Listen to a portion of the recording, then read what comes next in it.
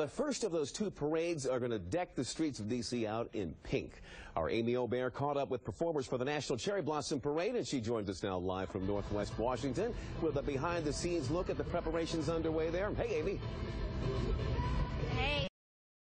Preparations have been going on throughout the day today, and so much fun out here. Check this out. About 100 dancers just behind me here perfecting their performance for the finale tomorrow. Crews spent Friday tying loose ends and adding the final touches to the colorful floats planned to hit the streets Saturday morning. Streamers, glitter, and plenty of pink parked and ready to go. Are y'all excited about the parade tomorrow?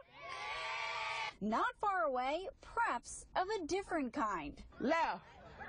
Two dance teams joining up and hitting the nation's capital to take part in the big parade. We've been practicing 4, 5, 6 hours at a time. We just want it to be perfected, and we want our town, we want to represent our town really well. Many of the dancers from Mississippi and in the D.C. area for the very first time. I feel like I'm kind of special because I'm in D.C. and like none of my friends are in here. Besides long hours of practice, this group is taking in the sights. We have been viewing different museums and monuments and seeing all the history America has in store for us. 1, 2, 3, 4. Whether they're counting steps or counting down, Cherry Blossom performers will be ready to go come 10 a.m. No, that ain't enough excitement for me. Are y'all excited about the parade tomorrow? Yeah!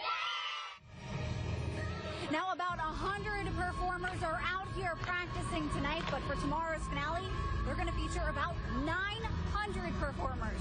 For now, live in Northwest D.C., Amy O'Bear, ABC 7 News. All right, Amy, watch your back there. Don't want you to get kicked.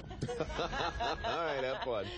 Now, folks, you've got 2 chances to watch tomorrow's parade if you choose to stay at home. It's going to air at noon right here on ABC 7, and then it'll air again 2 p.m. on our sister station news channel.